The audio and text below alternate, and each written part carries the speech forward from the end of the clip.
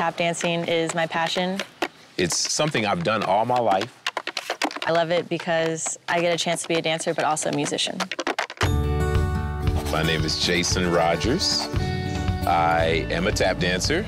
I've been dancing pretty much all my life. My name is Melinda Sullivan, and I'm a tap dancer. I started taking tap when I was really little, and I remember I had a chance to watch some old movie musicals, and it really inspired me, and I would watch these numbers over and over and over and over and over. Once I saw that movie, Tap, with Gregory Hines, I was just like, it's over. This is it. That is what I want to do. It was just so cool.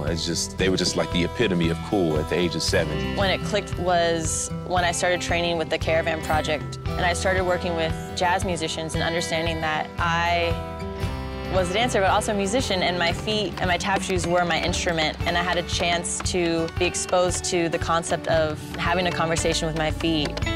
I was really lucky because my entire family was really supportive. My dad's a toxicologist, my mom a physical therapist, but they wanted my brother, my sister, and I to always appreciate music.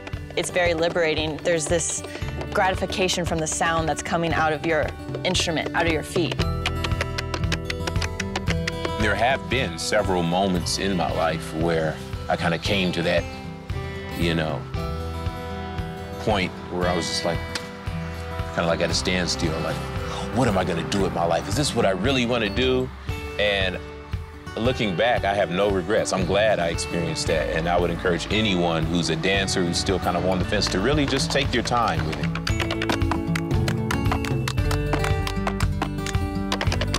Tap dance is still relevant and still exciting and still a form of dance that people want to see. Another beautiful thing about tap dancing is you could do it forever. Like the greats danced until they passed on. And just knowing that this is a life journey, a marriage, if you will, like till death do us part.